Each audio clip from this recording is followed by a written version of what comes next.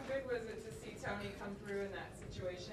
It was great. Actually, it couldn't work out better to have him up there just because got a guy on third base and just his wheels, the kind of pressure make him come in and cheat in.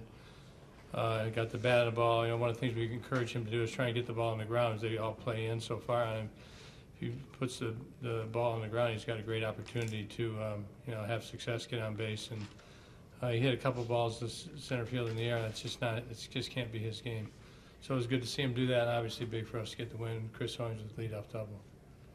Yeah, I mean, Chris had another big night, homer shy of the cycle. He's done that. Swinging good. He's playing good. Must be the 2 days off. How about Ziegler? I mean, were you thinking of just using it? Were you looking at him for 4 outs, or were you? Yeah, when we put him in there? Yeah, well, I mean, I wanted to let Wade go. He threw the ball really well. He made one mistake. He tried to make a pitch and didn't get it where he wanted to, and Davis hit it out. But I thought he settled down nicely after that, so I went with him a little longer there in the 8th inning. Once he got 2 guys on, I was going to go to Ziggy if he got the 1 out, just see where he ended up down there at the bottom. He's fairly rested, so I decided to go with him there, with just where they were in the lineup. And then I had guys up in the bullpen as well, so kind of took their options away from them. We're going to go with Reed to the next inning. Wade, it just looked like even after he gave up the home run, but then he sat down, I think, 10 straight, or didn't give up a hit, I should say, 1 hit after the Chris Davis home run. But how good was he tonight? He was good.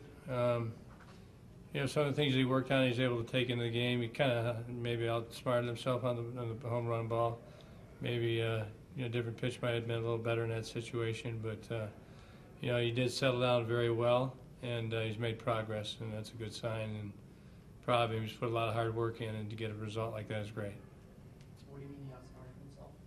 Just maybe we talk about different sequences and different pitch selections in certain situations. I don't really want to tell you because we might do it tomorrow. So I mean, just he had the right intentions and everything, but just the consequences in that situation, in that area, we saw what they were. But I got no complaint. He's out there busting his tail. I'm not second guessing him. Those are some of the things he's been working on. Understanding better how to use his arsenal, and we talked about Bronson, how he does it, and Wade's trying to advance along those lines.